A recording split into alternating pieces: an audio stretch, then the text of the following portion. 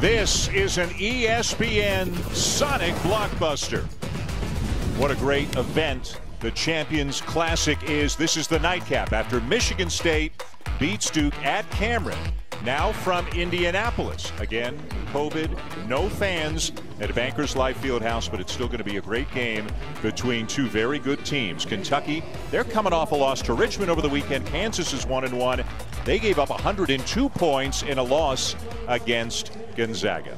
Hi, everybody. Dan Schulman here in Charlotte. Dick Vitale in Sarasota. Holly Rowe in Indianapolis. We'll bring in Holly shortly. Obviously, Dick, nothing is as it normally is. There's a lot going on right now, but college basketball is out of the gate, and we're happy to have games. Well, there's no doubt about it. We're happy to have basketball, Dan. You know, COVID-19's caused a lot of problems in the sports world, but most of all, it's caused problems in the game of life. People losing their lives, people losing their jobs. So we'll make the most of it. I know one thing. We got basketball tonight. Forget there's no fans. I'm excited we got hoops. And we got, as you said earlier, are you talking about Blue Bloods, Hall of Fame coaches? I'm getting goosebumps, Dan. I'm getting goosebumps. Kansas, Kentucky, baby. Let's start with the Jayhawks. And, of course, like a lot of programs, they have lost some very important players from last year. In all likelihood, Kansas would have been the #1 overall seed going into the NCAA tournament a year ago. But two great players are gone, in Devon Dotson and Udoka Azubuike. They do bring back some very important players, including Ochai Agbaji, Marcus Garrett, David McCormick. Newcomers, a freshman, Bryce Thompson, and Tyon Grant Foster comes from the junior college ranks. Dickie V, what do you think about the Jayhawks?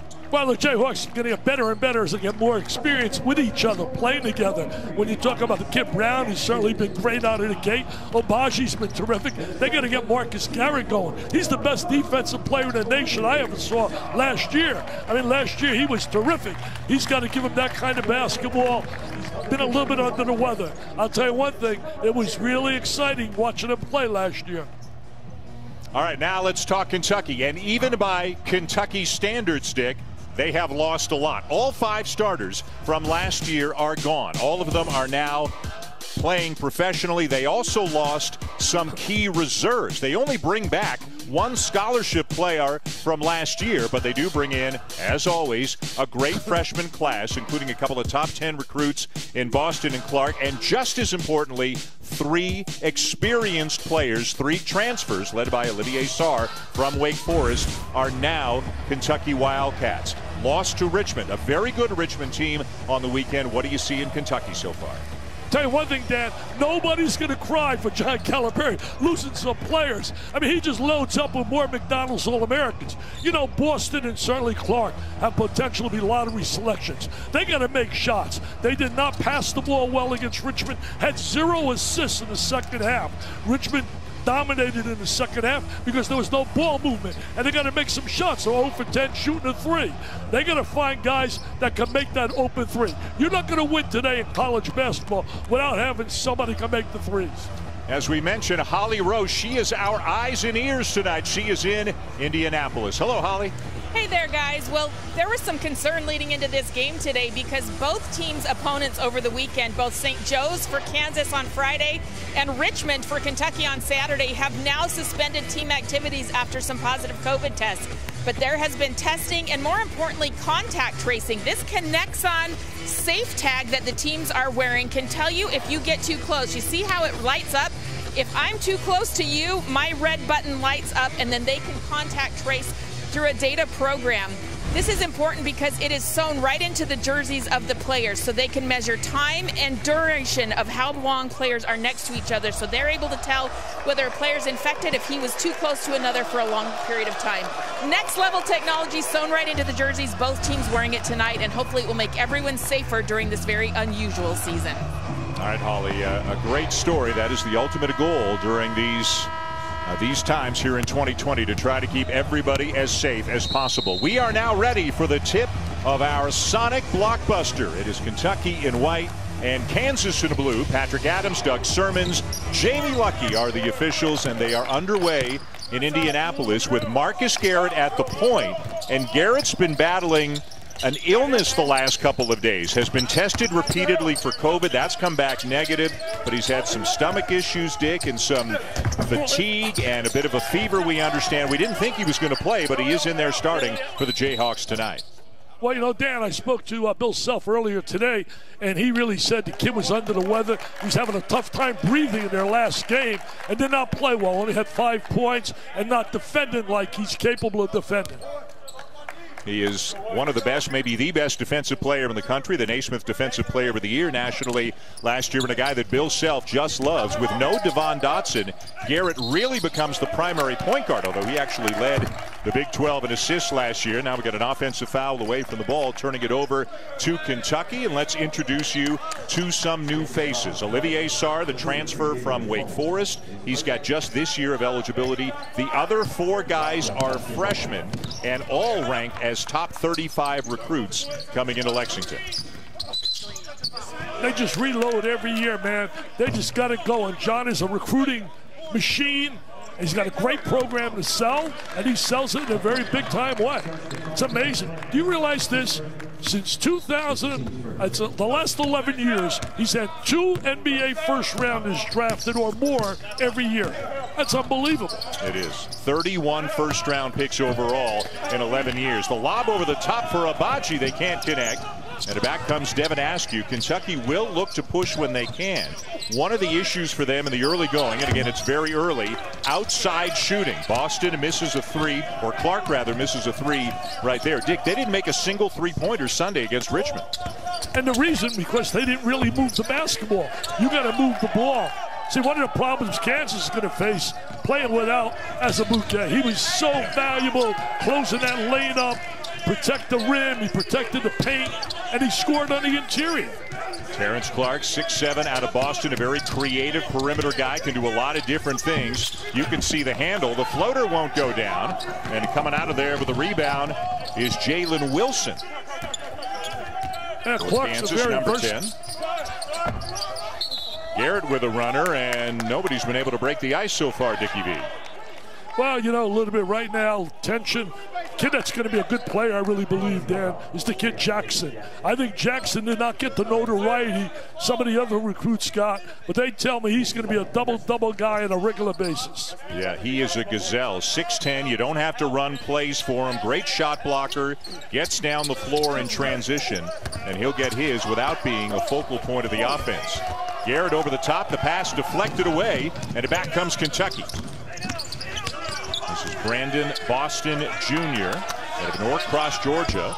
Off to Askew. He misses the 3, and a great box out there by McCormick, allowing Christian Brown to come up with a rebound. And how about the game that Brown had against St. Joe's last time out? 6 threes, and he scored 30 points.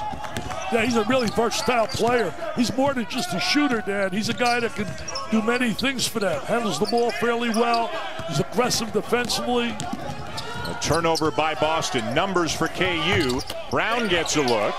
And finally, somebody scores as the weak side putback is good for Ochai Agbaji, who's off to a great start this year. 17.5 points per game through the first 2 games of the season for the Jayhawks. Well, you know, Agbaji showed a lot of potential last year, but he was inconsistent. Drive and a runner left short by Boston, and Kentucky still scoreless as the Jayhawks come back almost 3 minutes in. That was a bad shot right there. Shot selection is a big thing for young kids coming out of high school. You know, you can get away with that in high school, but you're not going to get away with it here. Jalen Wilson misses the 3. He's a guy decommitted from Michigan. Yep. With no fans in the stands, you can hear both coaches, especially Calipari, yelling out instructions to their team. Boy, and Kentucky's troubles from beyond the arc continue. They do have the ability, though, to be a great rebounding team. We see it there, and Clark gets the Wildcats on the board. Well, Clark shows that versatility he possesses. You know, they out-rebounded Richmond by 23. That's the first time in the history of basketball at Kentucky ever lost a game when they out-rebounded a team by 20 rebounds. Agbaji knocks down a 3. He's got all 5 in the early going for KU. Sarr, nice little shovel pass, and the slam is good for Isaiah Jackson. There's a look at Jackson right there going down the gut of the defense. Tremendous pass by Sarr. He was one of the most wanted transfers. There's the double team. See, he recognized he was doubled up. See the experience right there? He was doubled up and left the lane to the goal. Up, up, and away. Mr. Jackson. They're going to love him in Big Blue Nation. And he'll head to the line trying to convert the three-point play and tie the game, which he will do. Kentucky also a little bit sluggish out of the gate this year from the free throw line. Just 62% as a team through their first two games. Well, they missed 13. They missed 13 free throws against Richmond. Richmond, a very good team, well coached by Chris Mooney. Player of that game was that kid Gilliard with that steal. Yep. A steal and a lay-in for Davion Mintz, a grad transfer from Creighton, and Kentucky has the lead. John felt he didn't play him enough minutes in the Richmond game. Damn game you did.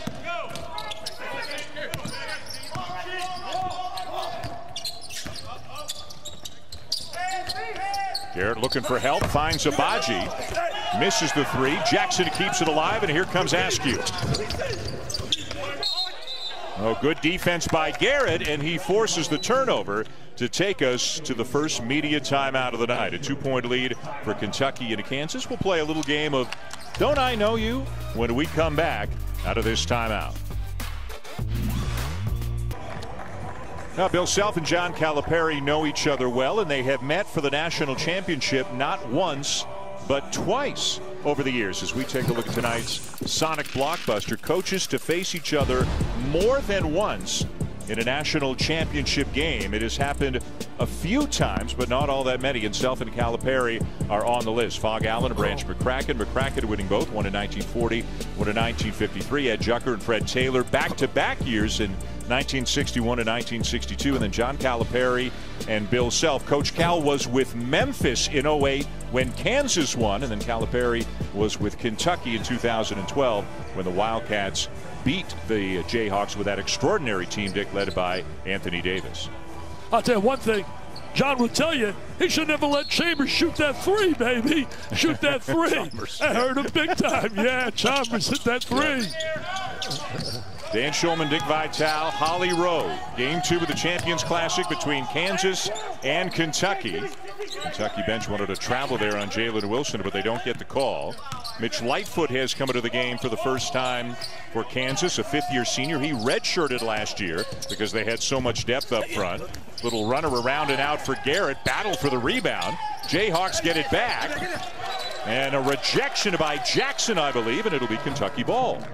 Tremendous play defensively. Jackson did a great job defensively, number 23, with that block shot. He's going to be a special player. He really is. He's an elite athlete. Watch him rotate over. Here he is, right there. Great timing. I'm telling you, I like his toughness. Yeah. He's got a little toughness about him. 6'10", like, great leaping ability. Can't teach Cameron that, Dan. Fletcher is into the game for the first time now. 6'6" freshman out of St. Louis. Number 21 for Kentucky, a guy who plays extremely hard and can guard just about any spot on the floor. Sarr working hard on the block, gets back the miss, and finishes. You know, Sarr, think about this, Dan. Last year he had 35 and 20 against Notre Dame. He had 25 against Duke. Mike Krzyzewski said he's going to be an impact player for Kentucky. Third team All-ACC, transferred after the coaching change at Wake Forest. 7-0 run right now for the Wildcats. Drive, and Wilson has the shot altered, and the length of Kentucky is bothering Kansas on the inside right now. They really try to get that three to go down. They haven't made one yet.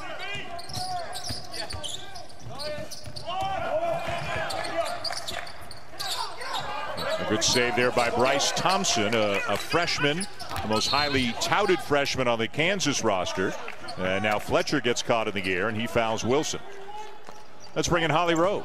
Well, you guys talked about the length of Kentucky possibly bothering Kansas, and for good reason. Right now, Ken Pom lists them as the #1 team in America for height used in games. Look at these wingspans. Sarr is 7'3.5", 7'2.5" for Jackson, who's been very active around the rim. You just try getting it in these passing lanes. When their hands are active and they're playing defense like they can, this could be a very hard team to score on. Absolutely. You know how it should be a great defensive team by the end of the season, don't you think, Dick? Yeah, no doubt about it. But I think sometimes I look at that team, I think they could be a great zone team. I think in a zone with that wingspan, making it difficult to find passing lanes, I think they'd be very effective. I don't say use it all the time, but I think John should start thinking a little bit about a zone. Christian Brown was fouled, and he heads to the line for the Jayhawks. This is a guy that Bill Self just loves. He is a sophomore out of Burlington, Kansas, and was not a huge big-time recruit, but he brings toughness, he brings shooting ability, and his role, his minute stick, it's going up and up and up right now for Christian Brown. Well, they're going to be really big time. You know, talking to Bill today, he was very proud of the fact that they broke a record this week. 222 times Kansas has been rated weekly, breaking the record by John Woody to UCLA of 221. That's unbelievable. Talk about consistency. Yeah, it goes back into the 2008-9 season, the last time that Kansas was unranked. 222 consecutive weeks in the top 25. And also, Dan, they lead the nation with 30 consecutive NCAA bids. Kansas ranked 7 right now. Kentucky, in the opening week of the season, they were ranked 10th, but after the loss to the Richmond Spiders Sunday at Rupp, they dropped down to 20. The #1 team in the nation right now, according to the rankings, the Gonzaga Bulldogs, and they'll be part of the Jimmy V Classic tomorrow night. You can see both of those games here on ESPN. Should be 2 really good games. You know, Dan, I have a little problem with rankings. I think rankings early in the season are ridiculous. I think we should not rank teams until January 1st. Let's start rankings then when you get a true evaluation on these clubs. It's a feeling out process right now. But then guys like me can't say, hey, look, #1's playing tomorrow night, and #2's playing tomorrow night. I knew you were going to come back with that. I knew it. I can read you like a book. Even from like 600 miles away, huh? Yeah. Mintz drives and is fouled. I think Thompson's going to get called for the foul, and Davion Mintz will head to the free throw line for Kentucky. We talked about these transfers. We've seen Olivier Sarr, Davion Mintz, also Jacob Toppin, who is the younger brother of Obi Toppin, the former Dayton Flyers star, and now off to the NBA. But just a little bit of experience. These 3 guys coming in as transfers to try to guide these freshmen a little bit. Yeah, I think Toppin's going to be a player. It's going to take a little time, but like his brother, he could be a guy that gets better and better and better. As you take a look right here, this kid out of Creighton. By the way, Creighton has got one heck of a team. Great player by the name of Marcus Zagorowski. Terrific talent. Mintz did not play at all last year because of injuries, was the starter the 2 years prior to that. Follows up the miss on the free throw. He got the offensive rebound, and Brandon Boston Jr. gets the dunk, and Bill Self has seen enough. 6-point lead for the Wildcats, 7-10 into the first half in Indianapolis. One more look. Mintz getting the rebound. Kentucky Wildcats and the Kansas Jayhawks making their way to Bankers Life Fieldhouse to play this game. Of course, Michigan State played at Duke. First time the 2 games of the champions have been split, but everything is different this year, right? And the Champions Classic is no different. But we still have Kansas. We still have Kentucky. We still have Dick Vitale, and that means we're still having fun, right? I'll tell you one thing, Dan. You know, Michigan State was impressive. They were down 10 early in that game and really got great team play, as Jay Miller said, in terms of guys really playing well together, and that was big for them. They got good play out of the kid Watts and out of Henry, and the kid off the bench, Marble, was a real good, solid player for them. That was a good win for them. Kentucky forces a turnover. Cameron Fletcher thought about the 3. Mintz will take it and miss it. And Kentucky still looking to knock one down from beyond the arc. It has been a while. It's been like about listen to all the yelling hours. Listen to all the yelling and hollering you can hear, Dick, because there are no fans in the stands. The coaches, the assistant coaches, the players themselves. Boston with the drive. Off the glass and good. A nice runner by Brandon Boston Jr., who's out to a great start tonight. Well, you can see why people love Boston and love Clark. You can see their athleticism. You can see their versatility, multi-dimensional, handle the ball well. They got to do a better job of shooting the basketball because they were able to dominate kids on a scholastic level, and now they got to do a better job shooting, and they will. They will. A spin in the lane by Jalen Wilson, can't finish, and it's off David McCormick, out of bounds, back to Kentucky.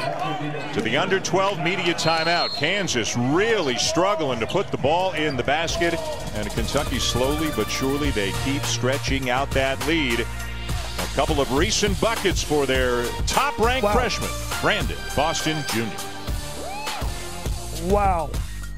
Can't teach that kind of ability, Mr. Schumann.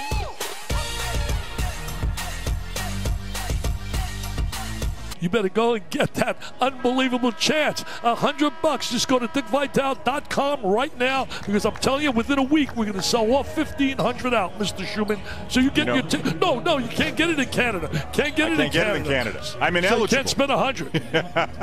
Give me a check anyway.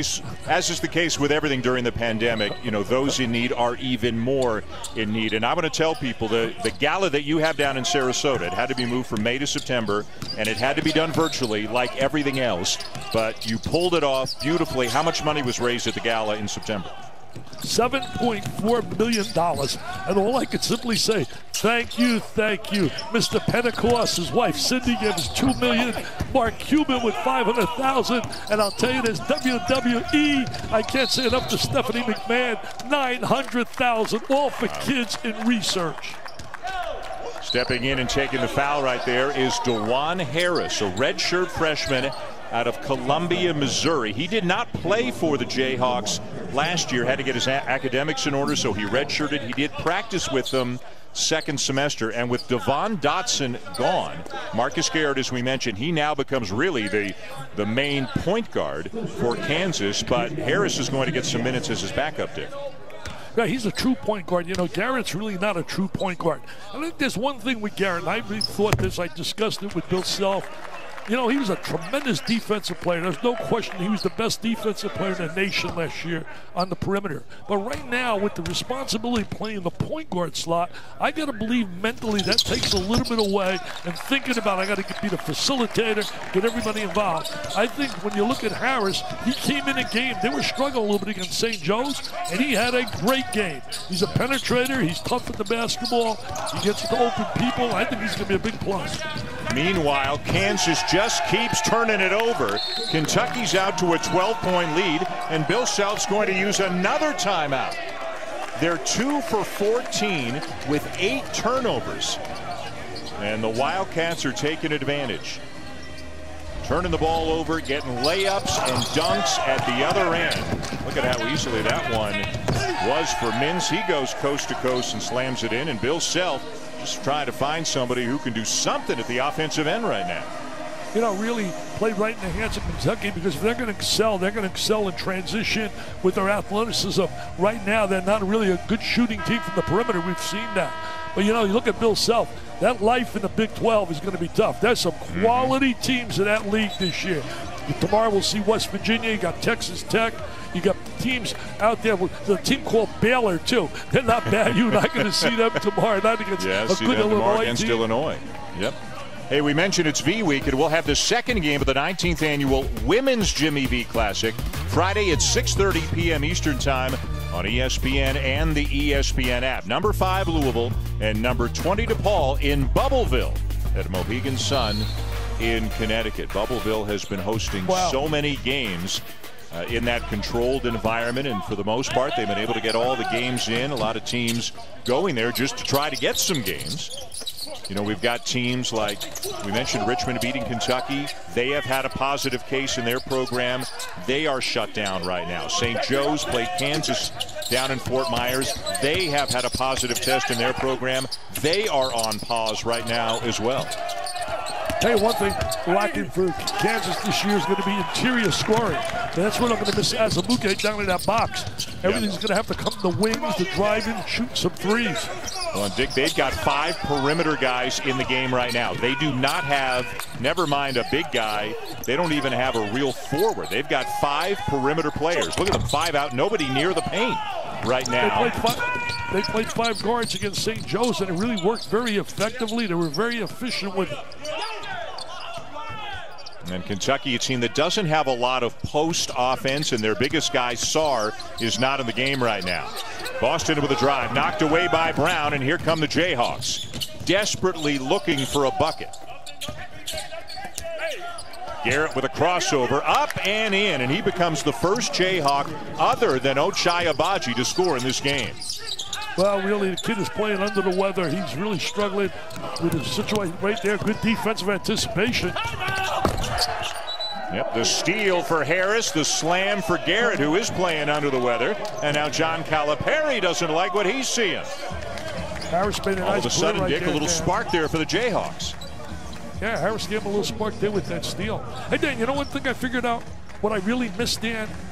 I tell you what I miss, Dan. I miss hitting you with my elbow left and right when you get in. You're so fine. My right shoulder's never felt so good. Look at the last couple of buckets. Yeah. And there's Garrett. We mentioned under the weather, some sort of a stomach ailment. They've tested him repeatedly. They don't think it is COVID. He is tested negative. And boy, do they need Marcus Garrett, one of the best players in the country. Let's bring in Holly Rowe. Well, guys, like you said, he's been under the weather, and you've got to love how he's fighting through that. He did practice yesterday, and he looked pretty good at practice, but he's really not feeling well. I talked to him as he walked off the court today, like, are you okay? And he gave a thumbs up. He really wanted to play in this game, and he's fighting through it. You can just look at his face. Look at him on the bench, just trying to catch his breath. He's having some stomach issues, and they just haven't been able to diagnose what's wrong with him. But, man, this young man has a lot of pride to try to play tonight. Really is very courageous, just like you are, being out there like you are, Holly, doing a great job. You're so good on that sideline, it's amazing. Yeah, Holly is there in Indianapolis, was at practices yesterday and today. If you're just joining us, a lot of distancing and a lot of safety measures. Dick is in his home down in Florida. I'm with you from an ESPN studio in Charlotte. That's how we're bringing you the game. Hey, one thing was really better for Kentucky. Go ahead, Dick. One thing that was better here today than in the past, you know, go to the post room in terms of getting with the media, having your pregame meal. I had my pregame meal right down the road here in my kitchen, and it was really a lot better than you get touching down to Kentucky. They give you potato chips and maybe a hot dog. That was the second foul on Bryce Thompson of Kansas. Baseline jumper is good for Olivier Sarr. He can shoot the ball now. He can step out. He's like finesse, but they want to be more power and go inside. He was a great pickup from Wake Forest. They really did I thought the NCAA did a great job making him eligible as well. So I personally feel that any time a coaching change takes place, those kids that came with that coach should be allowed to go and move on. Watch Sarr right now. He's going to screen, step away from the screen, catch the ball, square his body really well. Good release, good touch. John Calipari raves about him, his work ethic, his attitude. Yeah, they really needed to get somebody to play at the they really needed somebody to play at the 5 spot. They were very fortunate to get him as a transfer. Askew off to Boston. Sarr at the elbow, trying to back down. McCormick slips around him, left hand up and in. See, that's what he's got to do more of. He's capable of doing that. He's got to show that he can go down in that box and be a little more physical, a little more aggressive offensively. Want the ball. You got to want the ball. Christian Brown wants the ball, but he is met at the rim by Sarr, who came up with a block and a back. Come the Wildcats. Boy, their length is something else. Askew turns it over. 4 blocks already in this game, Dickie V, for Kentucky. You know, Dan, talking about their length, as Holly pointed out, it brought to me thinking about the zone of Syracuse, that 2-3 zone with their length. When they had those great teams, when they had the Carmelo Anthony team that won the national title, Warwick and that gang, I think that if he used that occasionally, he would find out it would be a great plus for Kentucky. I tell you what, why don't you set up a Zoom call with Calipari and you tell him that, but I want to be on the call when you tell him he should play zone. Not a lot, play a little bit. Three no good for Bryce Thompson. We're headed to the under-8 media timeout. Kansas with just 9 points in better than 12 minutes. Well, there's no doubt about it. You know, talk about the sumo. He's just as special as can be. I'll tell you one thing. Butler's pretty good, too. The kid from Baylor. There's no doubt about him. And Coburn, I mean, think about it. How many guys you're going to find at his size, 6'11", 297, run the court the way he does, really becoming a polished player? This could be a special Illinois team. I talked to Coach Underwood, and he couldn't say enough about the potential of his team. Should be an unbelievable game between Illinois and Baylor. Holly Rose got more. Well, guys, Scott Drew, who had been out and away from his team for their last several weeks because of a COVID positive test, has actually joined the team here in Indianapolis. I saw some pictures on social media. Coach Drew able to rejoin them in the hotel last night, and I know he'll be excited to be back with his team, although their assistant Jerome Tang did a great job in his absence. But Baylor will be whole, and Coach Drew can't wait to get back. Even Brad Underwood from Illinois can't wait to see Coach Drew coaching. Those are longtime buddies from the back in the day, and Big 12 foes as well. You know, Holly, I spoke to him yesterday, and he was so excited about coming back. And I'll tell you one thing, nobody in America could put together, Dan, the 5 guards he has. He has 5 big-time guards. We know about certainly Butler, there's Mitchell, and I'll tell you Teague, but he's got guys off the bench as well who can really flat-out play. That's a special team. Yeah, Adam Flagler's off to a great start. Makes the 3. A nice little jump hook there by David McCormick, a former McDonald's All-American and a guy who wound up as a backup to Udoka Azubuike last year, but they need some big minutes out of him at the 5 spot this year, Dick. Yeah, you're right, Dan. That's a key player. I'm glad you brought that up. This kid, by the way, can shoot the ball. You just got to get open a little bit more, find the open shot. Asker can shoot the basketball. Let me tell you this. There's no doubt about it. When you talk about McCormick, he's a key player. He's got to give him some point production down on the interior.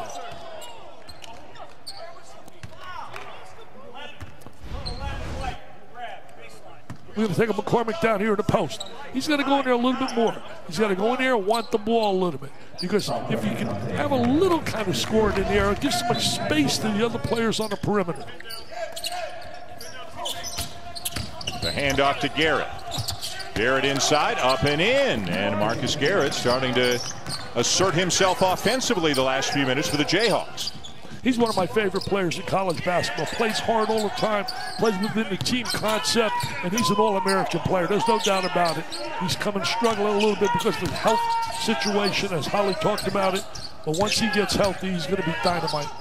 Lance Ware, corner pass, and Dante Allen will knock down a shot. A redshirt freshman who didn't play at all last year, right? As a high school senior. Scored over 40 points per game, but suffered a knee injury and then didn't play at all last year. But he's a guy who can really knock down shots.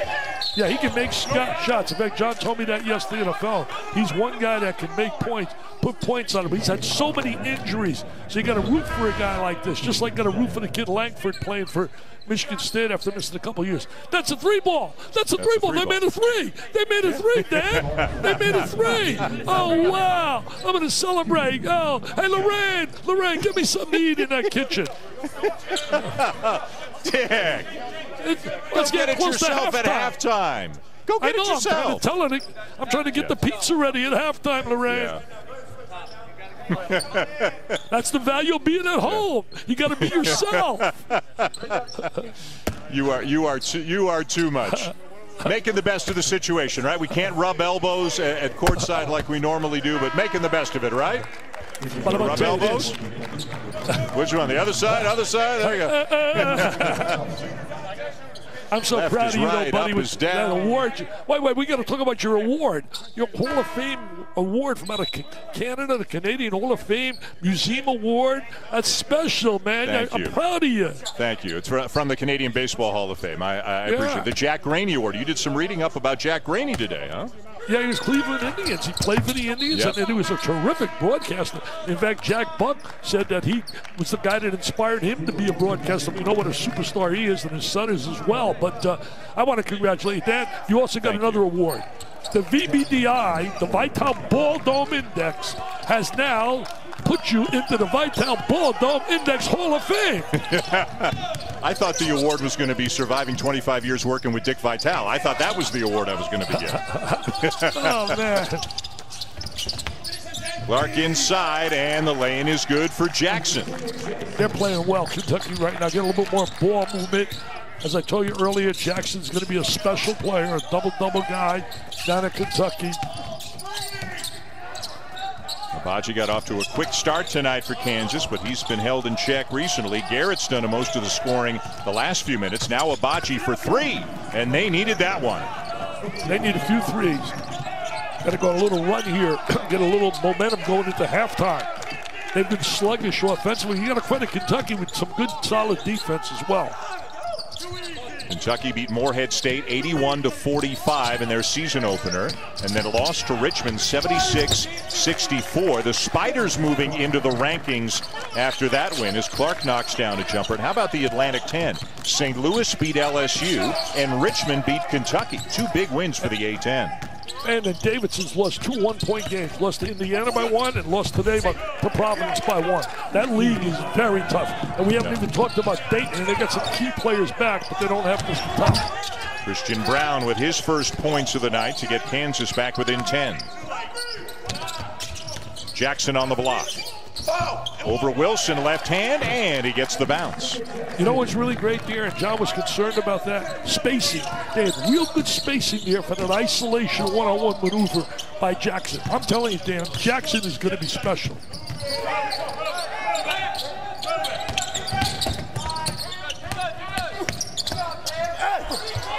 Wilson inside, and he muscles it up and in, and he's been a real contributor in the early going for the Jayhawks. A guy who broke his ankle early last season and had to use a medical red shirt. Yeah, he's just a good, solid all-around player. Not a great athlete, but just a terrific basketball player, according to Bill Self. 3:43 to go in the first half. The Wildcats leading by 10. It seems like John Calipari's been at Kentucky forever. 12th season now. Of course, he has been around, but way back in the day, and I do mean way back in the day, John Calipari for 3 years was an assistant coach at Kansas under Ted Owens and then later Larry Brown. 23-year-old John Calipari getting an assistant's job in Lawrence Dick back in the early 80s. Tell you one thing, his checks changed a little bit, don't you think? When he was getting down there and playing, coaching as an assistant, he owes a lot to Larry Brown. He said Larry really helped him a great deal and taught him a great deal. And this guy has been a recruiting machine, and there aren't many guys that can handle a program at Kentucky with the kind of visibility, exposure they get, and the pressure down there to win. And he's been able to handle that fairly well. Yeah, 12th season as the head coach in Lexington, 1 national championship, 4 Final Fours, just a ton of first-round picks, a very young team again, and some likely first-round picks, but can they gel and mesh and improve and become a real force as a team over the next couple of months? A shot clock violation will hand it back over to Kansas, and that's not what you want to see coming out of a timeout, Dickie V. You know, I think one of the problems they're going to run into is inconsistency during the game. They're going to have moments in the game where they're going to look at you, you're going to tease you and say, oh my God, how good they look. And then you're going to see moments where they make some bad shots, turn the ball over, not make some shots from the perimeter. And I think it'll allow teams to hang with them and stay in the game. Let's bring Holly back in. Well, guys, after just 5 assists in their last game against Richmond, one of the messages from John Calipari at shoot-around today was one more, meaning one more pass. Try to get that ball to another teammate and don't be selfish.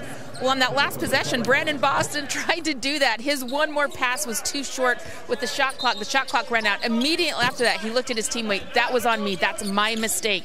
And that's something John Calipari asked this young team to do. When you guys screw up, I want to hear from you. Coach, I made a mistake. And it was nice to see Brandon Boston acknowledge that on that last possession. Yeah, the lack of passing was really a thorn in the side of John Calipari. After the last game, they had only 5 assists and had 21 turnovers in the loss to Richmond, as Bill Self and John Calipari both prowling the sideline in Indianapolis.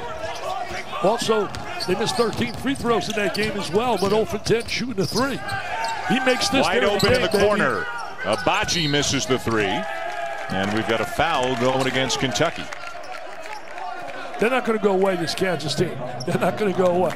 They got a lot of fight in them. They got a coach that knows how to win, and they got some players. So the bottom line is this game's going to get really be, I think, a tough game, especially in the second half. See, topping on the floor now. I think about, the lost season last year. In fact, that's my newest book, The Lost Season. And the bottom line, Dan, is the fact that Dayton would have made a lot of noise in the tournament. I really feel bad for all those Dayton fans that didn't get an opportunity to see that team chase a national championship. And they lost 2 games all year. One was to Kansas in overtime, and they lost to Colorado. That was the only 2 losses.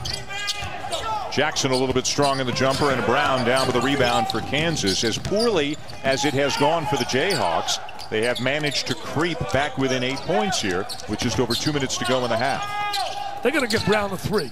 They got to get him 3 for 3. He says 3. I'm going for 2 right there. A little backdoor. He said, I don't want the 3, Dickie V. I want the 2 on the backdoor cut.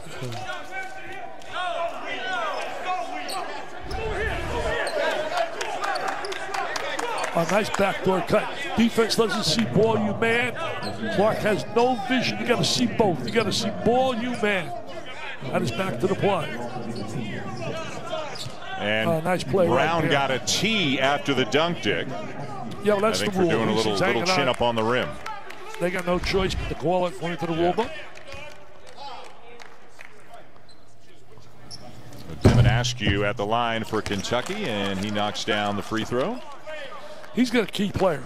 He's a key player for them, and he's going to make some shots. He played for an outstanding AAU team, Dream Vision, and he really is a kid that they're counting on. He's not going to beat you with a lot of speed and all, but he knows how to play.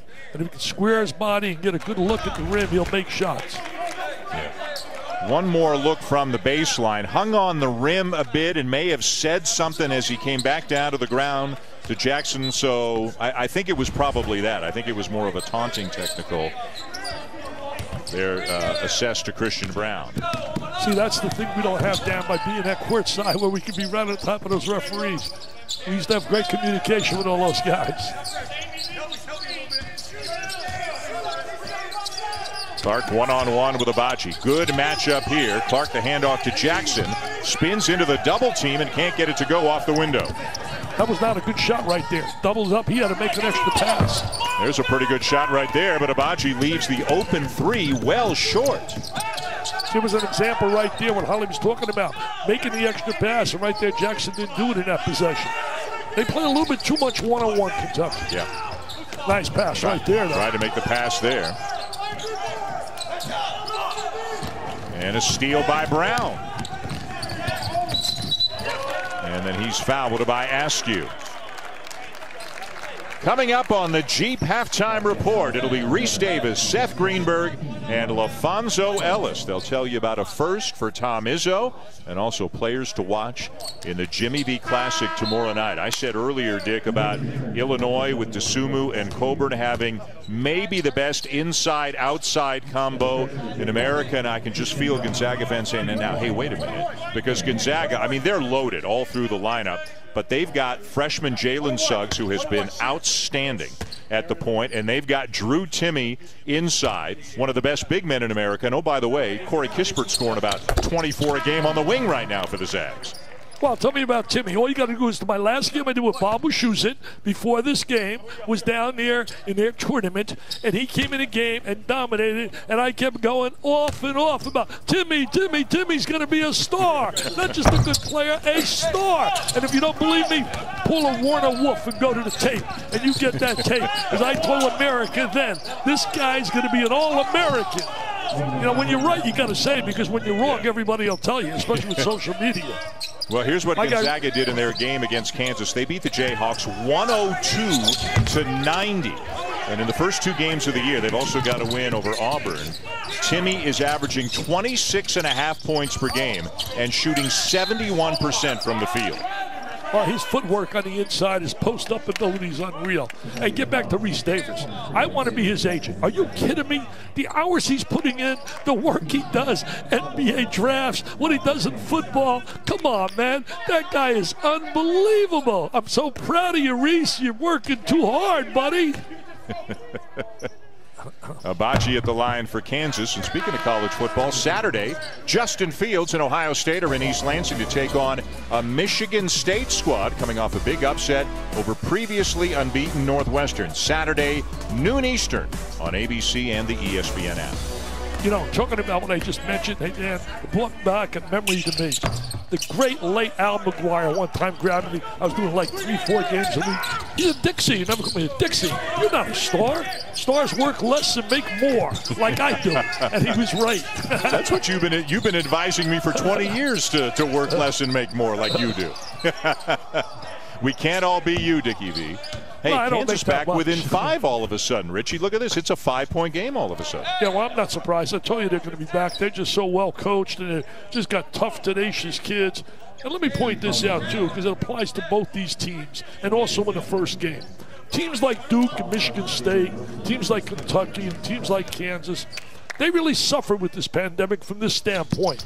They have such electrifying crowds that really get them through those moments when they need that adrenaline. Like when Kentucky, for example, was struggling there with Richmond. You got 20,000 in that building, passionate fans. That gets the players so psyched and so able to perform. So I think these teams, you don't have that great home court advantage. You still got an advantage because you're familiar with the arena. You don't have to travel the whole bit. But it's not the same as having that crowd behind you. Would you agree? Yeah, no, I think it's a great point. Did the game at Rupp Arena on Sunday, the Kentucky-Richmond game, and in Lexington they were allowing up to 15% capacity, so there were maybe 3,000 fans in the arena, but even with a few fans there, Rupp Arena is so big, you're used to like 21,000, 22,000, and it's just a whole different vibe, there's no question. Garrett struggling to keep control. Abaji with the shot clock running down had to force it up, or the game clock, excuse me, running down had to force it up, and that'll bring the first half to a close.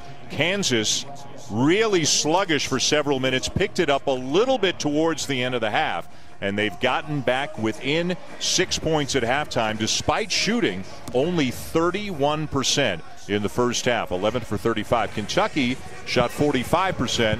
They've got a 6-point lead. Let's go to Holly Rowe, who is with John Calipari.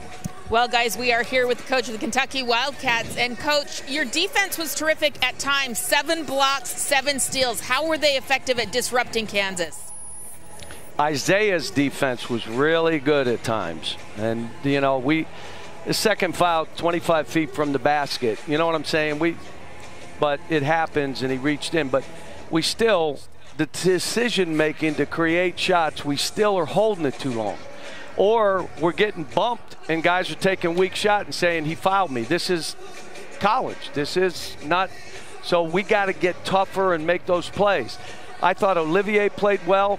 I mean, really, look, what I'm looking for is that kind of defense and rebounding. Please get better offensively. You would think the thing I wouldn't have to worry about would be offense with the talent and the ability, but we're not sharing yet. It's early.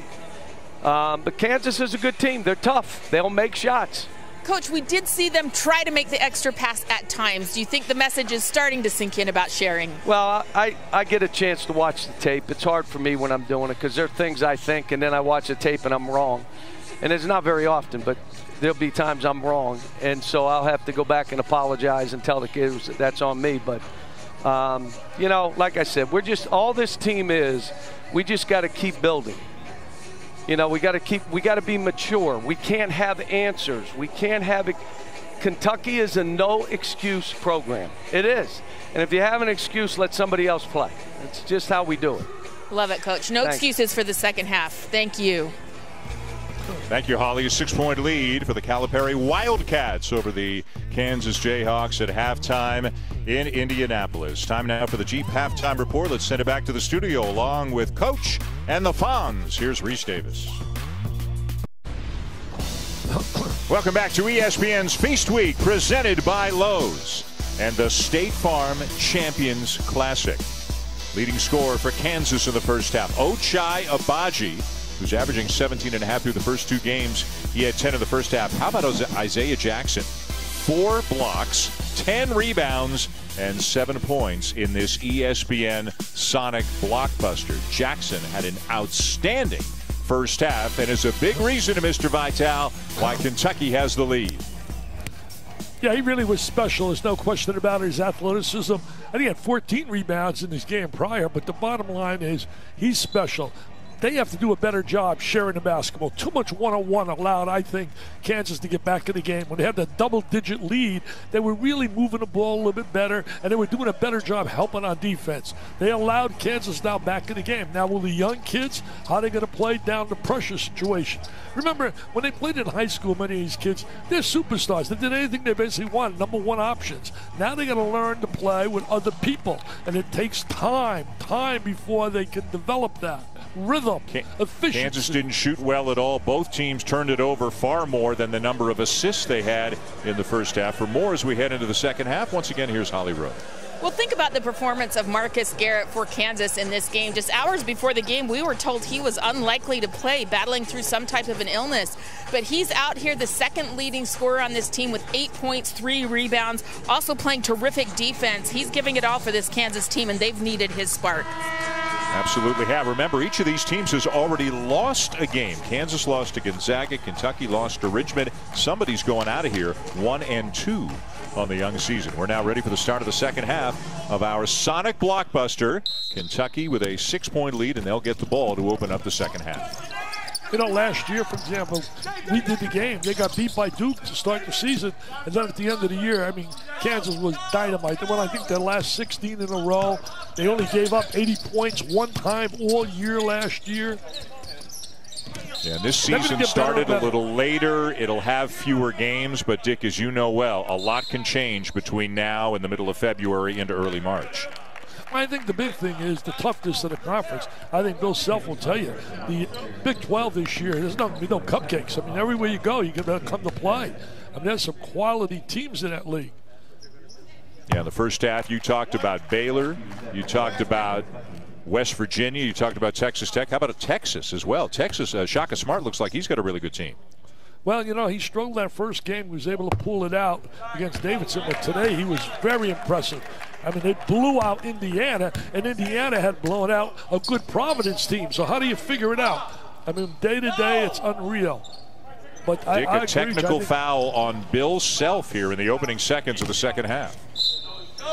See, not being on court side, we can't get that feeling there. That's what's happening. That's the one negative. But one of the positives, when this ends, in 5 minutes, I'm in my bed. And again, if you're just joining us, things, as everybody knows, are a little bit different, a lot different this season. Dick's at his home in Sarasota. I'm here at the studio in Charlotte. You saw Holly. She is on site tonight and will be tomorrow night as well for the Jimmy V Classic. We'll be back doing the same kind of thing. Dick will be on the second game, the Illinois-Baylor game. Jay Billis will join me for the first game, which is Gonzaga and West Virginia.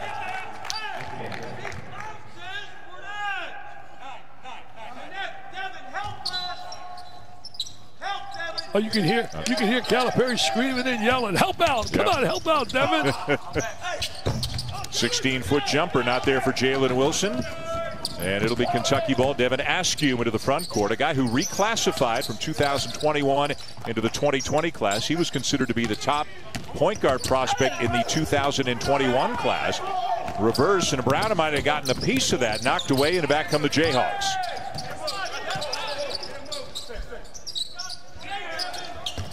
Inside of McCormick, surrounded by a couple of defenders, finds the cutting Wilson, and it'll be an offensive foul on Jalen Wilson.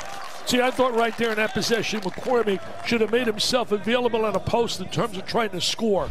He tried to make the extra pass, trying to be a teammate.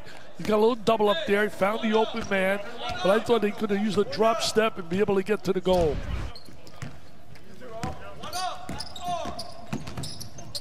Kentucky up 6 of the break, up 9 right now. They led by double figures for a few minutes in the first half. Boston, corner, misses the 3, and Brown down with a rebound, and he's knocked down by Olivier Sarr, and that is going to be the 3rd foul on Sarr. And now John Calipari's got a decision to make.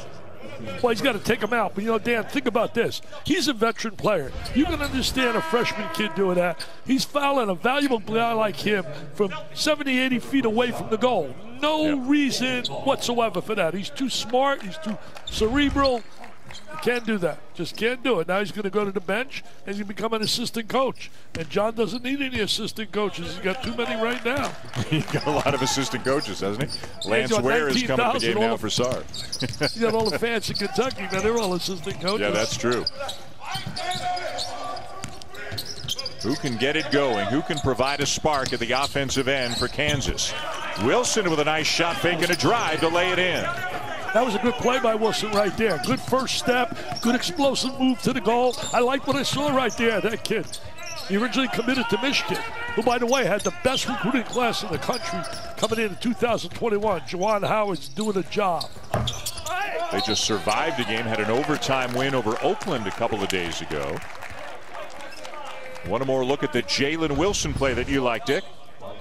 Yeah, take a look at Jalen right now. Nice triple threat position. There's a big hole. Nobody rotated over defensively. I mean, come on now. You got to play the ball. The ball's the most dangerous thing on the floor. There was no rotation out of Kentucky. Well, he'll show that when he shows the video. John will be all over him about that. Nobody came over to the help side. Brown looking inside. Good deep position there for McCormick. And out of bounds to Kentucky. See McCormick right there, angles, Dan. You got to have angles when you drop step and drive to the goal. I got to get him along with UB Brown. UB will teach him those drop steps down in the post. He was the best, UB. He was the best teacher I've ever seen in my life at five-star camp. Yeah, that's the second time that McCormick's kind of gone to a drop step and a jump hook, but he's been so far towards the baseline, he hasn't been able to use the glass. Yeah, he doesn't get good angles. Good help right there. Askew trying to drive an Abaji. Nice kick. Fletcher in the corner. Misses the three, and down with the rebound is Wilson. You know, I'd allow them to shoot the three until they could prove they can make it, Dan. I really would. That's like the last two possessions shooting threes. Well, you can see the numbers tonight. The Wildcats just 1 for 10 from beyond the arc in this game. 0 for 10 on Sunday against Richmond. But I'll tell you what they can do. They can some kind of block shots. Kentucky's got 9 blocks on the night. Yeah, that's offensive foul, though, on Terrence Clark. They're learning, huh? They're really young, and they're learning on the fly. Well, you're going to learn here playing the best, playing against good clubs. That's how you learn. You know, you mentioned earlier they lost to Richmond. That Atlantic 10 is one of the most underrated conferences in around. They really have quality basketball. That Dayton team was so special last year. Lob up top for McCormick, and he is fouled. They're trying to go to McCormick a little bit, trying to establish a little post rhythm to their offense. You got to have a little balance. You got to have some inside play and some perimeter play. Well, other than McCormick, the next biggest guy they've got is Mitch Lightfoot, a fifth-year senior who plays about 7 minutes a game. But sometimes they don't have any big guys on the floor at all, really. Hey, a reminder, tomorrow night we'll be with you for the 26th annual Jimmy V Classic on ESPN, and we've got a couple of outstanding matchups for you. Gonzaga taking on West Virginia. Mark Few and Bob Huggins, 2 good buddies, and they are looking forward to their 2 teams clashing in Indianapolis tomorrow night. Then it'll be number 5 Illinois, number 2 Baylor, both games from Bankers Life Fieldhouse in Indianapolis. Boy, they're both going to be such great games. They're really excited in Illinois, man, over that team. Fletcher misses the 3. Kentucky now 1 for 11 from beyond the arc. Kansas, though, not much better. They're 2 for 10. Keep allowing me to shoot that 3. Go to the goal. Go to the goal strong. Kicked it back out to Abaji. He drives, can't finish. Fletcher has it. Here come the Wildcats, an opportunity to run. Boston right into the chest of Garrett, and he's called for the travel. So both teams still struggling offensively. Just 38-33 Kentucky. 4 minutes and change into the second half. Some self-impersonations when we come back. ESPN's exclusive presentation of college basketball is brought to you by Lowe's, home for the holidays. And the Queso Burger for just $3.99, only for a limited time at Sonic.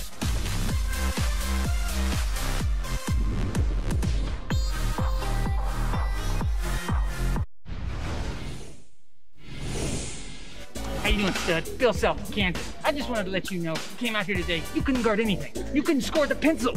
Comical. I don't get it. You gotta turn it up. Get on the line.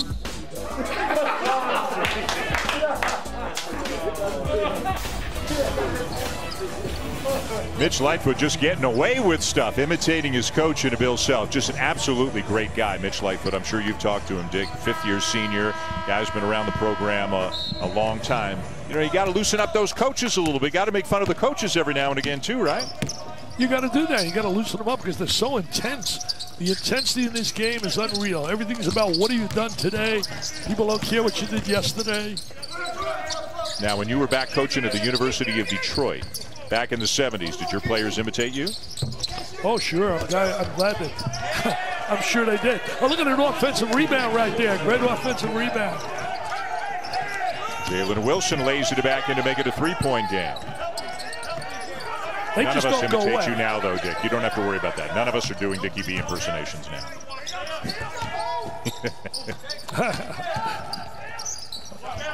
Pull-up jumper, Clark, too strong. Offensive rebound, Boston. Jackson, no. And Kansas with a chance to get back within one, maybe tie on this trip. You know, Dan, they want to shoot the jump shot too much. They're just so impatient. I can understand what Cal's talking about. But they defend well, basically, and they rebound and block shots. And that'll always keep them in the game. Jackson with yet another block. Brown wide open. Will never be more wide open, but he misses the three. And it's out of bounds. And which way are they going to? Looks like they're going to give it to Kansas. You can see the frustration on Brown's face because he's been so on fire shooting the three in the first two games. And he's really struggling a little bit here right now. He's a key player for them. Fran Frischella told me, and Fran knows the league inside out, told me that this guy is a tough, hard-nosed guy, and he's getting a lot of minutes this year, and he was right. He's a valuable player to this team. I'll tell you who else knows the league inside out. Holly Rowe. Holly, what do you have? Well, I really like Christian Brown. He gets his fire and his tenacity from his mom. She was an absolutely fantastic athlete herself, playing at Missouri. And Lisa Sandovalfi, she was in the Missouri Hall of Fame. She is one of 7 siblings who all went to college on a Division I scholarship for athletics. One of the most athletic families in Missouri sports history. And I just love his toughness. He's already got 8 rebounds tonight, guys. He's doing it on the glass, doing a lot of tough plays for Kansas, and he gets that from Mom Lisa. See, I just learned something. I think, you know, Dan, if we got Holly on a game, we learn a lot of information she gives us. How about 8 rebounds for a 6'6" 2 guard? But as Holly says, he is known for his toughness and his tenacity. And like you said earlier, though, Dan, you know, he wasn't a big-time McDonald's High School All-American. There's so many kids out there. All they need is an opportunity and a chance. Third foul on Terrence Clark, Dick, and he goes to the bench. And 1 of 2 for Wilson to make it a 2-point game. Michigan State winning the opening game of the Champions Classic. They trailed early, then went on a big run down at Cameron and wound up defeating Duke. Got great play out of Henry and certainly out of Watts. And the kid off the bench, Marble, gave him plus play for Tom Izzo and his kids. Can't wait to see them against Virginia. Rocket Watts a big key for Michigan State this year, don't you think? Absolutely. Askew with a shot clock running down has to force it up. And an empty possession right there for Kentucky. Well, you know, momentum right now. Uncle Mo's on the side of the veteran kind of guys with Obaji and Garrett and company against the young kids. Shot selection, especially come down to late in the game, is so vital to either winning or losing. And a Kentucky foul. That's already the 6th foul committed by the Wildcats. You're barely 6 minutes into the second half. So Kansas, whenever the next one happens, they'll be spending a lot of time at the free throw line the rest of the way. They got to make those free throws, man. Special see the foul trouble. Sarr's got 3, Clark's got 3, and now Askew's got 3. That's part of coming out of the scholastic ranks, playing on the collegiate level too.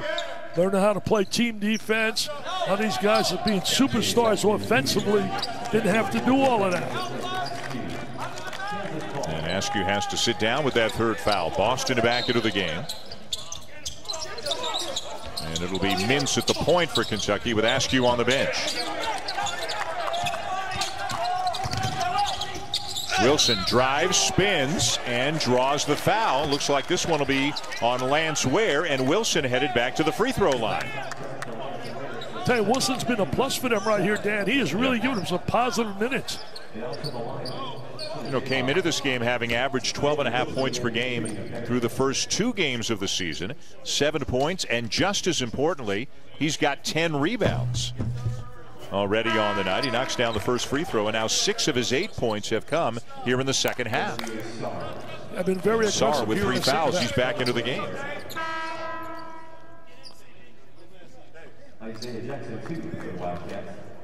One of the reasons you can keep Sarr in the game, Dan, is that they don't have a legitimate post guy. If he was in there now and they had Azubuike and he had to guard him, you'd be in trouble right now because Bill Self would be pounding the ball into him to get that 4th foul.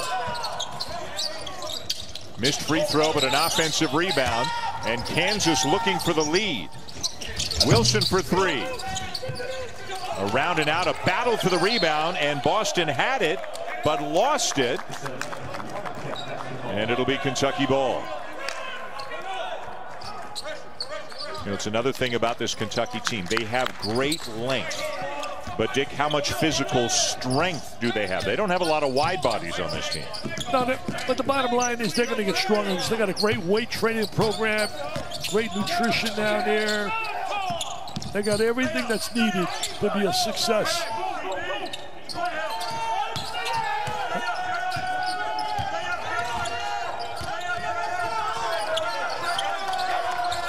Bit of a mismatch size-wise with Jackson being guarded by Brown, but a timeout is called. Look at John Calipari out on the court, getting in the key. He's trying to show him how to post. He couldn't post at Clarion State. He was Cupcake City.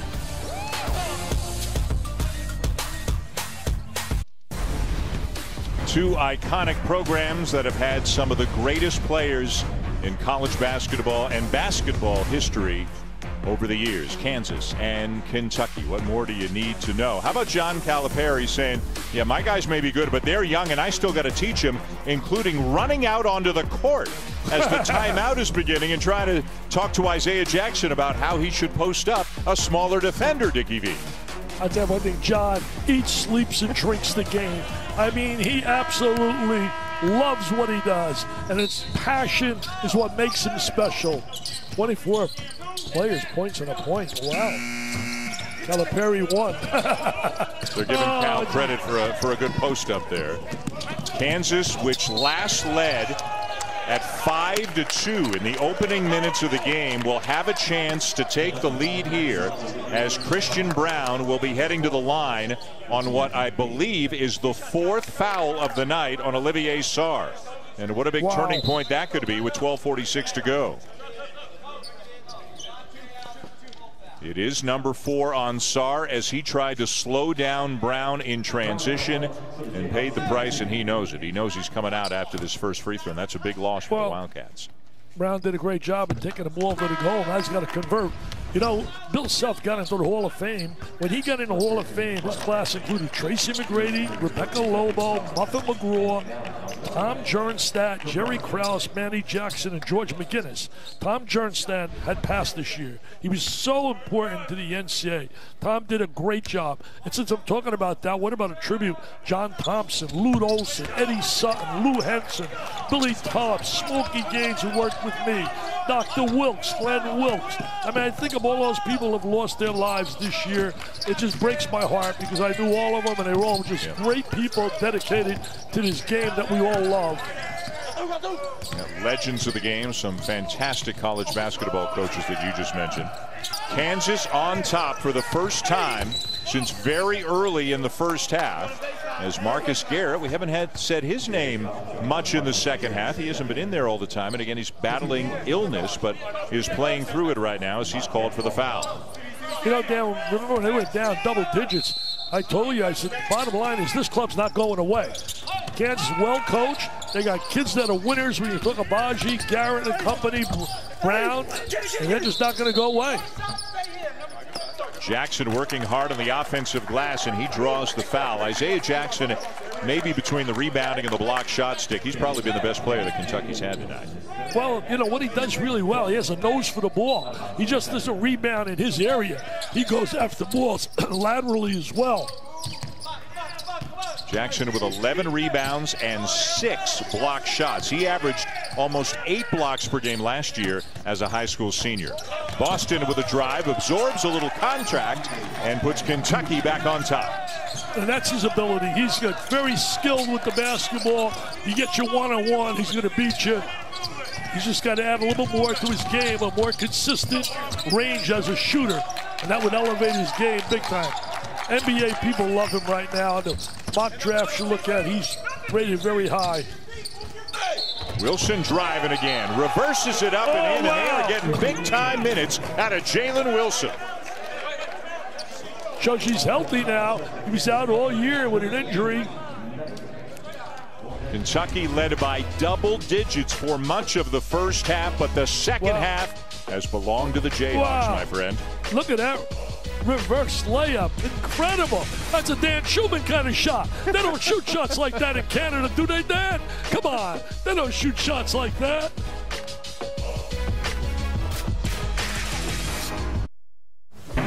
From Alumni Hall at DePaul University in Chicago, Illinois, ESPN presents NCAA college basketball action. To my left, former coach at Rutgers, Detroit University, and with the Detroit Pistons in the NBA, Dick Vitale. Well, it should be a classic matchup. College basketball excitement, enthusiasm. I'm ready. Are you ready? I'm ready.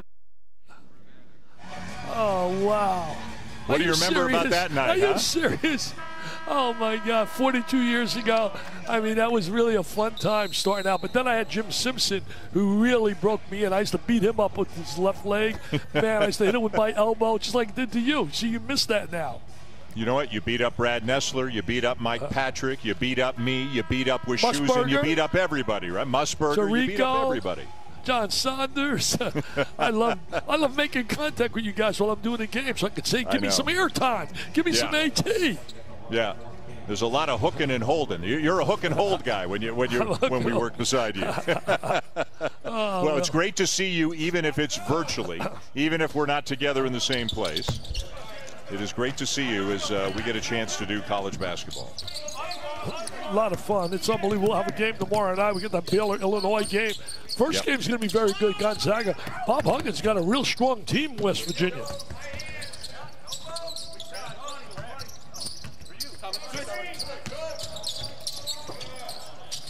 Two-point lead for Kansas over Kentucky. 11:15 to go, and a steal by Christian Brown. Well, Christian Brown stole that ball because the offensive player never stepped to the ball. You got to step to the ball. You can't just expect the ball to come to you. You got to want to go get that ball. Kentucky has scored only 5 points in the second half in 9 minutes of action. And they've gone from up 6 to down 2 here against Kansas. Askew turns it over on the drive, but then Jackson knocks it away, and Kentucky gets it back. You know, it's almost similar in a way to the Richmond game, Dan, as you did the game. They were really up 4 at halftime. In the second half, Richmond took the game over. Yeah. Richmond shot the ball very poorly in the first half. Once they started making shots, they took the lead. And you talked about this in the first half tonight. I thought Kentucky played right into Richmond's hands. They were trying to go one-on-one, dribbling by guys, and those small guards for Richmond, you just can't dribble the ball in front of them. They're going to take it away from you, especially Gilliard. And you're not going to win when you shoot 2 for 13, 0 for 6 from the 3. That's a formative for losing. I thought the momentum was really created for Richmond by the play by Gilliard around behind his back right in front of John Calipari, the length of the court to a teammate for a layup. Boy, it's hard to believe how poor Kentucky has been offensively in the second half. You just saw the numbers, yet they are still down by just 2. Yeah, both clubs struggling offensively. You can see it's early in the year. The rhythm's just not there. Because of the pandemic, they haven't had the kind of play-in time like most people. Look at turnovers. DeJuan Harris comes up with a steal, and Jalen Wilson is headed back to the free throw line again. Harris does a good job defensively, creating offense. He gives him a pure point guard when he's on the floor. He was a red shirt last year.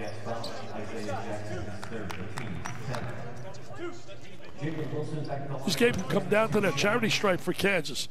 Getting that line and making free throws.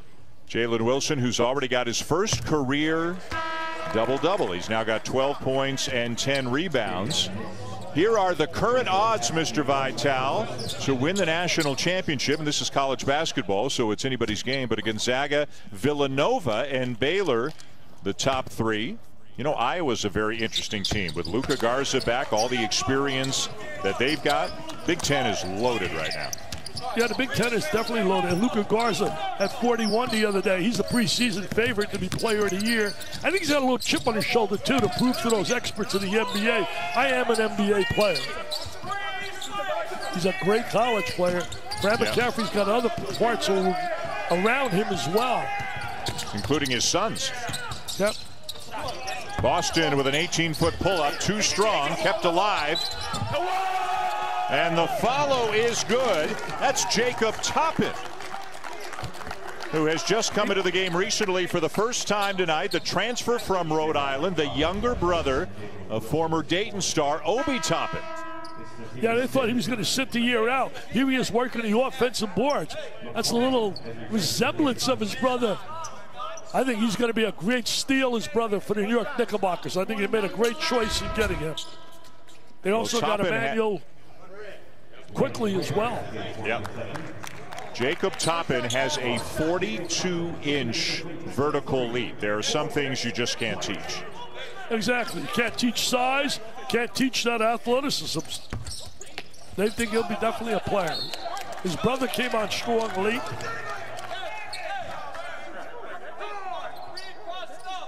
Let's go back to Holly Rowe.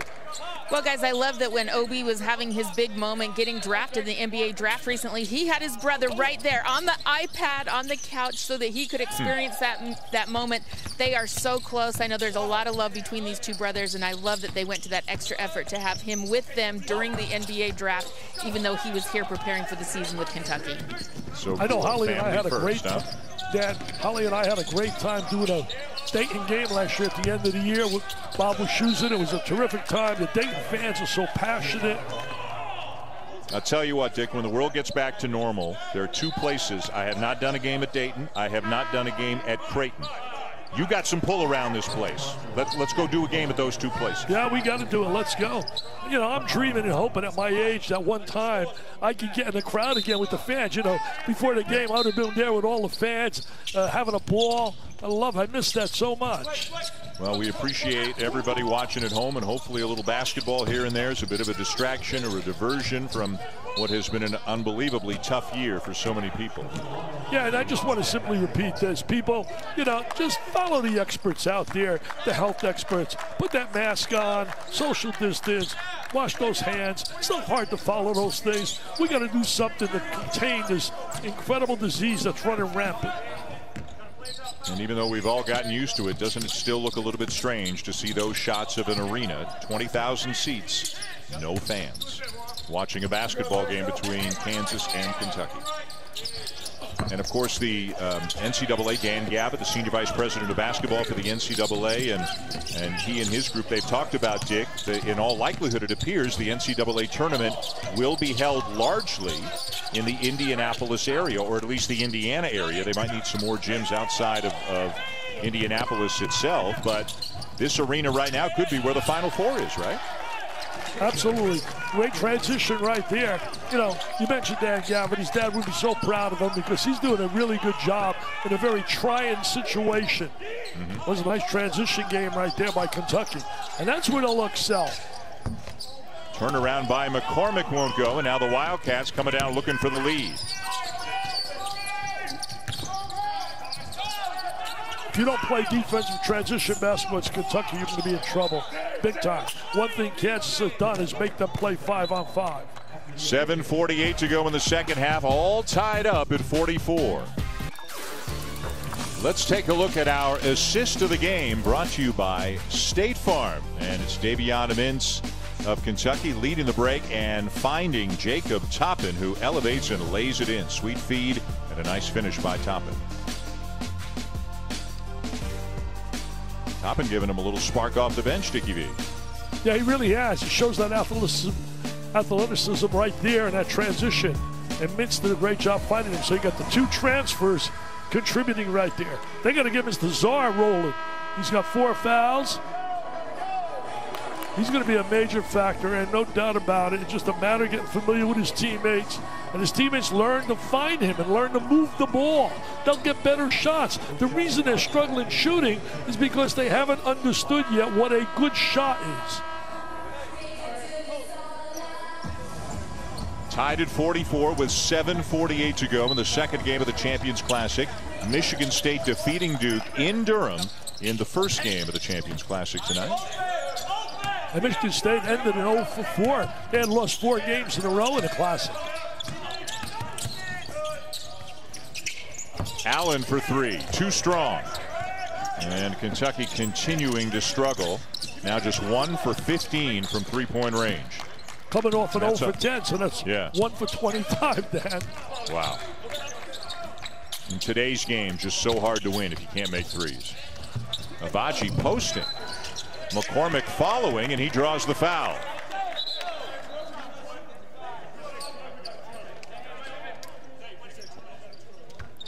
David McCormick played 19 and 12 minutes of the first 2 games of the season for Kansas. And again, sometimes we are seeing Bill Self go small, really with 5 perimeter players in the game. But don't you think ideally they would love, Dick, to about 25 powerful minutes out of McCormick in the middle? Oh, absolutely, because, you know, really, in a certain situation, they did that against St. Joseph's. But a lot of the teams they're going to face, West Virginia with their bigs inside, they're not going to be able to do that.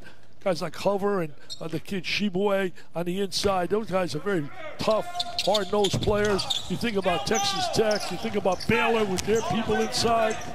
It'd be very tough to play with 5 guards. So he's got to come through for that. They need him to be a positive force. He's got some skills. He was a McDonald's All-American.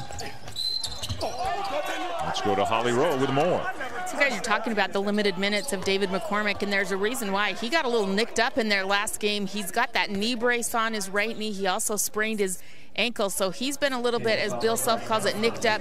He's playing through that. He didn't practice for 2 days this week. He did practice yesterday, looked good enough to get some minutes in the game tonight, but he's not 100%. I mean, let's be real right here, Dan. Just look at this. This is not going to be a vintage Kansas team. This is not your vintage, what you've had in the past in terms of the talent level. You got a lot of good players, but you don't have supers. To me, the one super is certainly Garrett, when we see Garrett at his full strength. How about the minutes that Toppin's giving him a real spark as Kentucky goes back on top. But see, he can earn some playing time now. One thing about John Calipari, if you produce, and Bill Self as well, that's why the Hall of Fame is, you produce, you're going to get minutes. Garrett with a drive. Another block by Isaiah Jackson. Hey, that's the 3. That's big. They made a 3. They made a 3. Isaiah Jackson with his 7th block of the night, Dick, leading to a 3 at the other end. Yeah, that was a great block shot. Great timing right there. Look at that timing. He loves that. He loves blocking shots. And then it was a Mr. Mintz, right? Mr. Mintz. It was. Yes, sir. Creighton, baby, Creighton.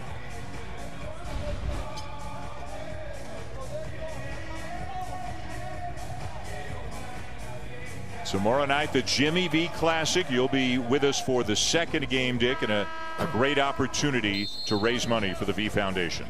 Well, you can raise money also. People go to dickvitale.com and get an autographed copy of my latest book, The Lost Season. I did it with Hoops Weiss, a terrific guru in basketball. Howie Schwab did our research, and I'm telling you, it was a fun book. And I got a bunch outside. I got an autograph for a bunch of fans, and I'm telling you, I love doing this. I'll write anything you want. You want me to write Kentucky's the greatest, Kansas the greatest? I will write that. You order it, and every dollar, Dan, every dollar I would make is going for kids battling cancer.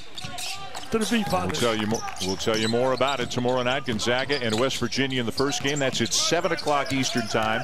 Then the second game, Illinois-Baylor, won't start till about 10 o'clock Eastern time. This being the year that it is, there's got to be all kinds of sanitizing between games. Normally the second game starts about 20-25 minutes after the first, but more time is needed. But both games will take place in Indianapolis tomorrow night. Abachi with a nice look ahead to Harris. Kansas needs a bucket here. Brown baseline and another block. I think Jackson's going to get credit for another one, and that would be number 8. He's saying, you know what? He's giving him an amendment where he's saying, hey, thou shalt not enter thy lane. Thou shalt not enter thy lane.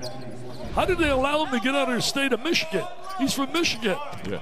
You know what's scary is as soon as you started talking, I knew exactly that you were going to say, thou shalt not enter thy lane. But is it thy lane or is it my lane? Whose lane is it?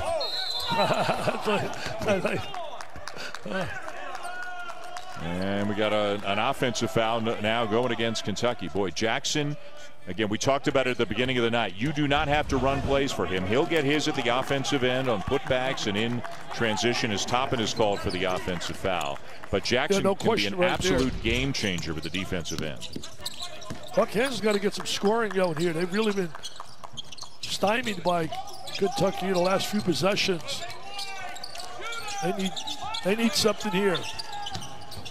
Wilson, and they get it. A big 3 for Jalen Wilson to make it a 1-point game. He's been such a plus for them, Dan. He's been a big plus. Almost as much as a big plus you've been for me. Dick Wilson's got 16 on the night, 14 of them in the second half. He is easily the high scorer of the game for Kansas.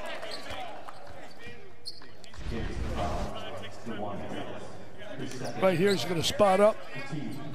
Wide open, wide open. He's saying, shoot it.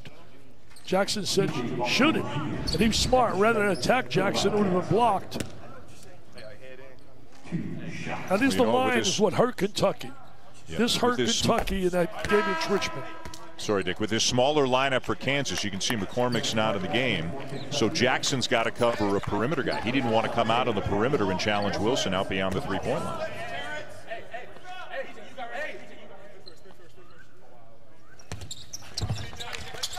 Boston to make them both. Kentucky by 3. Made 2 important free throws right there because against Richmond they missed 13. That came up big and hurt them. They have not been a good three-point shooting team. They have not been a good free throw shooting team so far on the young season. Kentucky we're talking about. Boy, Wilson is feeling it right now, and he knocks down another one, and this one will tie the game. Tell you one thing, this is going to bring his confidence way up. Now you can see why Michigan recruited him. He has 19 points tonight for Kansas. Nobody else has more than 10. Abachi with a rebound. He's the guy who's got 10, and he had them all at halftime. He hasn't scored in the second half. Wilson is feeling it. Not this time. Well, you can hear John Calipari yelling, "Go, Jacob, go!" Talking to Jacob Toppin to try to get him out in transition quicker. I'll tell you one thing. Every possession, his heart and his soul is in it. And it becomes contagious to the players, to the fans. When you know your leader has that passion, he hates to lose. I guess most coaches, you could say, hate to lose. 17 in the second half for Wilson as Boston puts Kentucky back on top. It bears repeating, Dick, that Marcus Garrett is not feeling well. He hasn't played all that much in the second half. We have hardly said his name in the second half. Wilson's been carrying them offensively. Garrett is in there right now, but he is clearly limited and not feeling like himself. Absolutely. Holly documented that during the game. Stomach issue.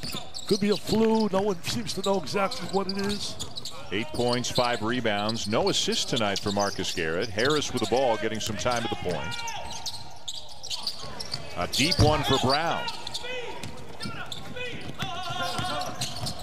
Inside 4 minutes to go. Mintz coast to coast. The follow is missed by Sarr. Oh, what an opportunity he had. And in transition at the other end, Wilson ties the game. That's a 4-point turnaround, Dan. That's a 4-point turnaround in transition right there. He had the jam, Sarr, hit the back of the rim.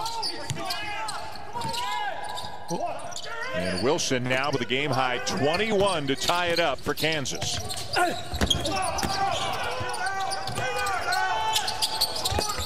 Toppin with an air ball on the 3. And we get a foul going against the Wildcats, it looks like. Clark over the bat. Dickie B talked about the 4-point swing. The missed followed by Sarr. And then the layup at the other end for Wilson.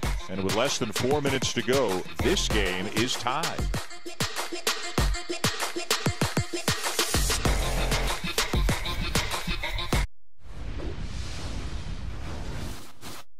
It's going to be a tough road. And I would tell the fans, don't you be mad at these kids. Don't be mad at them. Be mad at me. Then you start saying, all you out there, we want a stronger schedule. Why would we play everybody? Okay, now we're playing everybody, and you'll see the result. And that same guy said, look, I want us to play good. I'm fine with that record because I'm the one that wants them to play all these tough games. I'm not getting mad at these kids. I'll get mad at Cal for playing that kind of schedule. What was he thinking? Instead of being tested for corona, I should have been tested for drugs or something. He is something else. It is a very interesting schedule. They've just come off the Richmond game. They are playing Kansas tonight. And then, Dick, the next series of games for Kentucky, Georgia Tech, Notre Dame, UCLA, Louisville.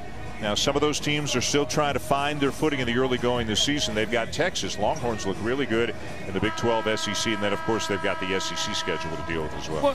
Hey, Dan, Georgia Tech lost, for example, to Mercer, lost to Georgia State. I mean, come on. On paper, Kentucky should win that.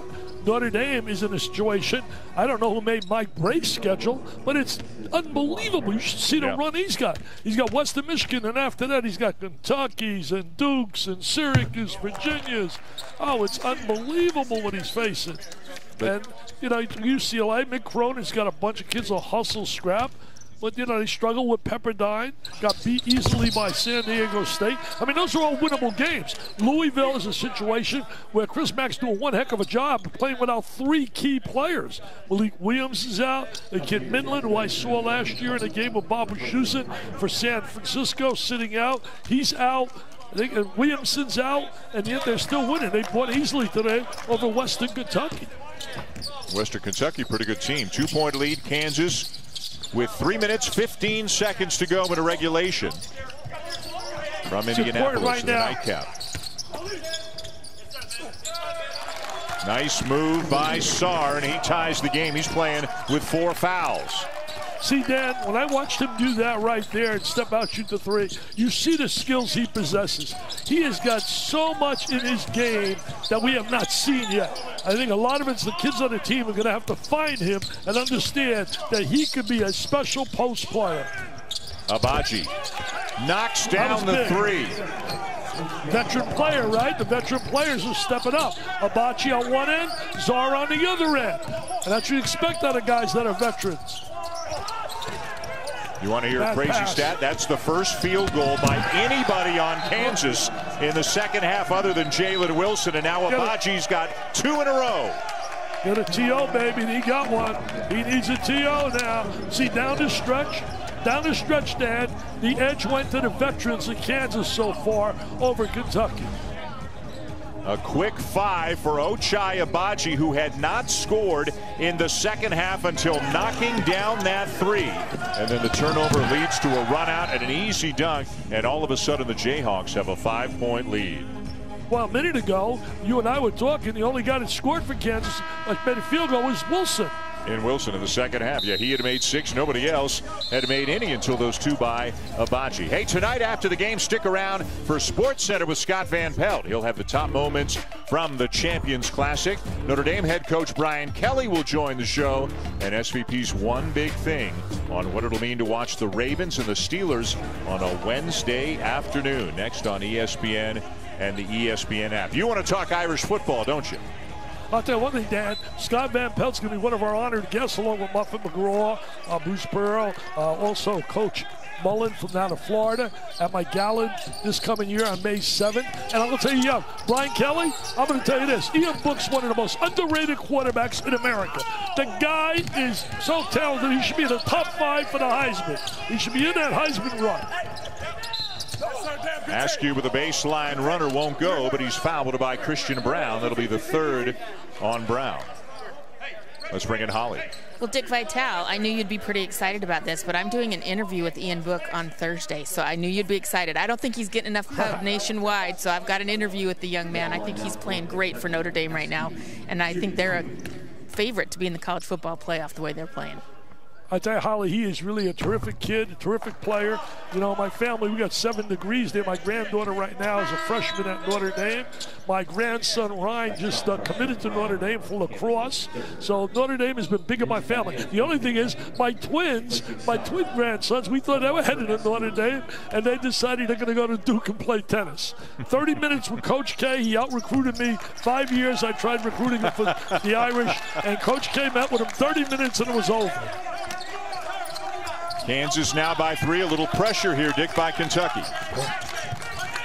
They get it into Garrett. Here comes the trap, and he gets out of it easily. Good spacing right there. Now Kentucky trying to force that turnover. Got to play good, intelligent, help defense. And again, 5 perimeter players in the game right now for the Jayhawks. Bill Self going back to a smaller lineup. He's going to ball handlers. You got ball handlers and drivers. There's the drive right there. Wow. Jalen Wilson with 23 on the night, 21 of them in the second half. There's been a coming out party for Wilson.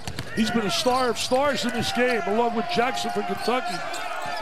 Now good shot selection is important. Yeah. Boy, there's a lot more dribbling than passing from Kentucky right now, but what a bucket. Boston just went and got a bucket. He just said, I'm going to get me 2, and he's capable of doing that. He's got that kind of ability.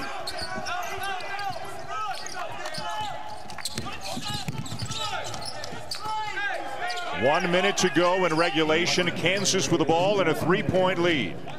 Last meeting between these two clubs, Kentucky won the game at Rupp.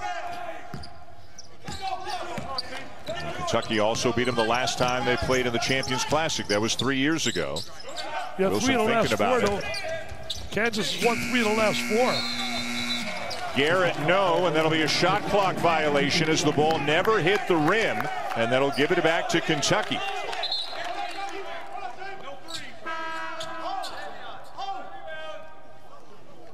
Well, we got nowhere to go. Turnover in the second half. Overtime. Yep. 41.8 to go. You can see the frustration on the face and in the body language of Garrett, battling illness. You know, for sure his energy level not where it normally is, just unable to have the kind of game that he wants to have. You can see it. Look at him. You can see it. You can see he's having a tough time breathing. And that's what Bill told me today. The last game, he said, Coach, I'm having a tough time breathing here in that game against St. Joe's. He played limited minutes. Boy, quick 3 there by Clark. Won't go. And he's not really a long-range shooter. Yeah, I don't know if that's really the shot John Calipari's looking for. As poorly as Kentucky has shot the 3 ball. Lots of time. They had plenty of time to try to go for a 2 and make it a 1-point game. Well, especially when that's not your strength. I think the one thing kids have to learn, what are my strengths? What are my weaknesses? And John will get that done with them. I mean, Kentucky's got talent, but you look at that SEC, you know, we talked about the Big 12. Tennessee is going to be dynamite. Now, they were hit with that quarantine, but Rick Barnes has a team. I mean, you can just tell when you talk to them special. LSU, even though they lost, LSU Will Wade's club's got talent. When you think about the guys they got in that lineup. It's Smart, and Watford and company. You look also in that league. Keep an eye on Florida, and they were hit with the quarantine. And Arkansas. Arkansas's got a bunch of tenacious, tough players. Boy, Abachi misses both free throws, but Brown comes up with a huge offensive rebound. And then just can't happen, right? Just can't happen if you're the Cats. Yeah. That's just fundamentals. That's fundamentals. You got to block out on that charity stripe line. You can't let them come up with a rebound in a game with 3-point differential. I mean, come on now. You got to block out. You got to block out. You got to go for the man there, that line. That could be costly. That could be costly. If he converts, that could be costly. Ooh, boy, they've missed 3 in a row. How about Christian Brown, Dick? Now with 13 rebounds in the game. Everybody describes him as a tough, tenacious kid. Holly did. Fran Fischella did when I called him up for a little scouting report. Makes 1 of 2, and it's a 4-point game. Askew driving. Sarr. Sarr's got to want the ball. Mintz with a tough shot. And I think they're going to have a look and see if it's a 2 or a 3. A timeout called by John Calipari. It looks like they have ruled it's a 2 initially. Called a 2 on the floor, and they'll have a look at it during the timeout. You know, I think Mintz has got to get more playing time, too. I think he gives him some stability on that floor. And Sarr's got to be very active. I thought it was a 2, John, but again, where I'm located, let's see right here. Wow. I think he's very on the close. line. Yeah, I they thought he was called on it the a line. 2 initially. I thought the toe touched that line, but it's very tough to see. He's a good player, this kid. He was a good player down at Creighton before he got hurt. And he'll be a valuable contributor for Kentucky. I'm telling you, people are lucky they don't have to play Kentucky with the crowd they have down there because those fans are so passionate. Same you could say about Kansas, another great place where the fans love their team. Well, I'm not so sure that he's actually on the line as we get a couple of different looks at it, but we'll wait and see what the officials say. Huge difference, obviously, whether you're down 2 or whether you're down 1 right now. It's got to be convincing, does it not? I don't know if he's touching that line. I don't know. Looks like, is there some space there? It's not without a doubt, is it, Dan? You got better eyes than me, buddy. Yeah. I don't know. We're looking on a monitor from back here in the studio, and you in your house. I think the officials are getting a better look at it than we are, so I think we'll just have to take their word for it. I think he's touching that line. I really do. When that toe comes up there, and again, it was called a 2 on the floor, and that's important. Yeah, because if you're not certain, you got to stay with the call that you made, right?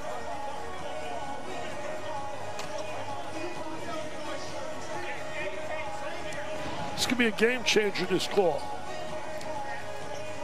Yeah, I can't tell.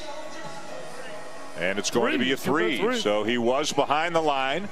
Put another point on the board for Kentucky. So they are down only by 1 with 12.4 seconds to go. Kansas has the ball. Well, you know they're going to try to steal and foul immediately. So making free throws is going to be big. But that was so close. But they got a better view than we have where they're at.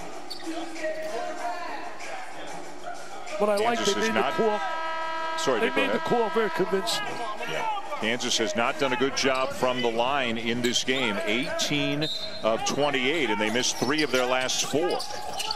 Garrett to inbound into Abaji, and the foul with 10.2 to go to put Abaji on the free throw line. He is 2 for 4 from the line tonight. You know what I love right now? I love the way he's walking to the line. His body language tells you a lot. It tells me, I want to get to that line.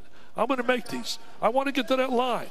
A lot of times you see guys hanging their head afraid to, oh, wow, I'm going there. The pressure, the pressure. This kid looks like he wants it.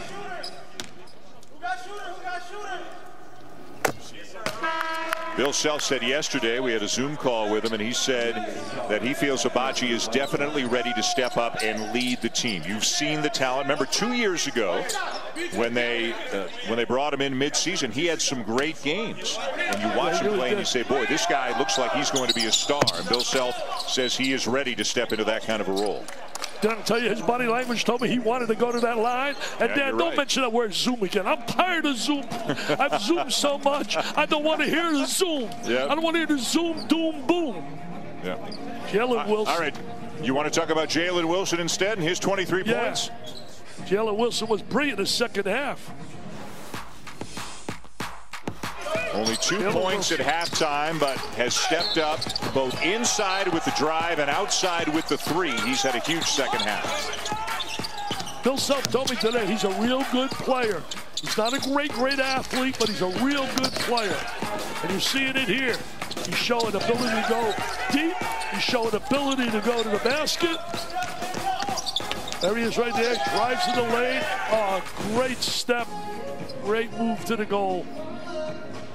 All right, so Dick, now you're Kentucky. You've got the ball. Still 10 seconds to go. Are you looking for a 3, or are you trying to drive, get a quick 2, and then either steal or foul, still with a few seconds left on the clock? Well, I'm looking right now. If I'm Kansas, even though they've shot horribly to 3, I don't think I'm going to allow them to shoot to 3. Percentage-wise says they're due to make 1. So take some time off that clock with some pressure, and then put him on a foul line. Put him on a foul, but I don't think he'll do it. There's 2 different ways of looking at this. Some coaches say we're going to play straight, tough, hard-nosed defense. Others say we're not going to let them get an opportunity to shoot the 3 ball. And if you're going to do that, you want to get that clock down at about 5 seconds before you foul it. Yeah, still a fair bit of time on the clock. 10.2 seconds to go as Kentucky gets ready to inbound.